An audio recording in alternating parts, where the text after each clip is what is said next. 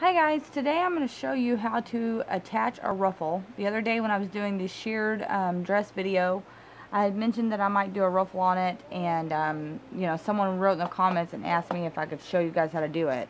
So to create a ruffle, you're just going to do a very loose straight stitch all the way across the fabric.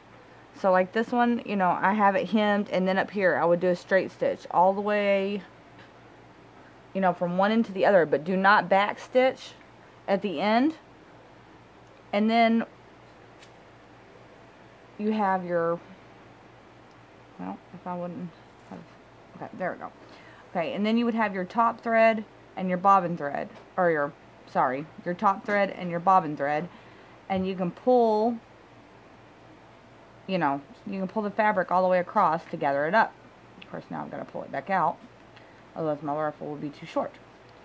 Okay, so then once you've done that, you're going to pin your ruffle to your garment.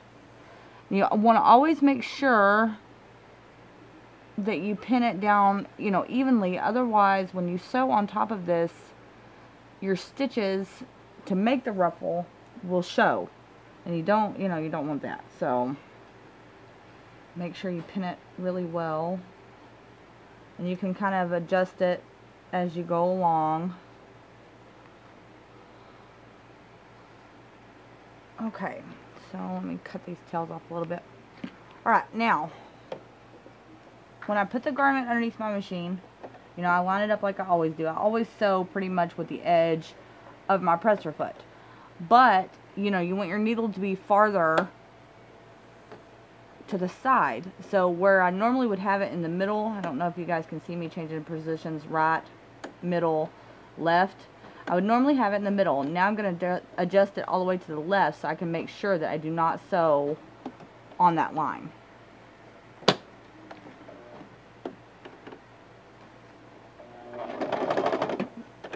And I'm locking my stitches.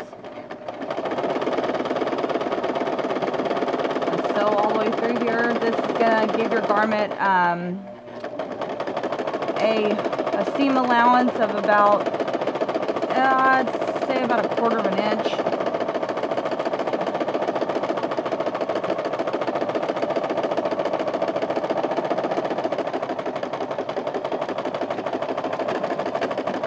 And for those of you watching, I never take pins out. I always pin like this versus like this, because then I can just sew over the top of them. That was a little trick that my mother-in-law showed me, and I have loved her ever since. Okay, of course I love her anyway. She's probably watching this. Hello! Alright, let me get these pins out and I'll show you guys what it looks like.